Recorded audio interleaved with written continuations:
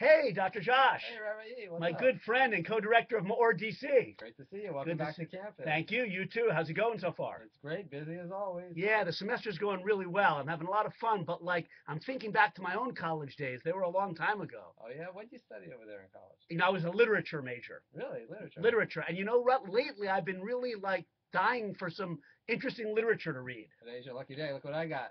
Some new Literature! Wow, new Maor DC literature. Wow, it's a pretty card. It's got information on it.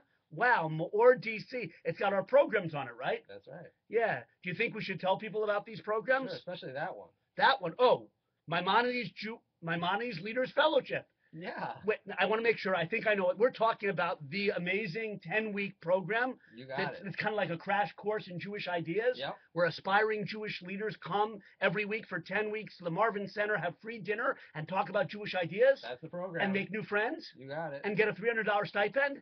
Exactly. That's the Maimonides Jewish Leaders Fellowship you mean, right? Exactly. And wow. You know what? We're having an open session. It's called the Taste of Maimonides.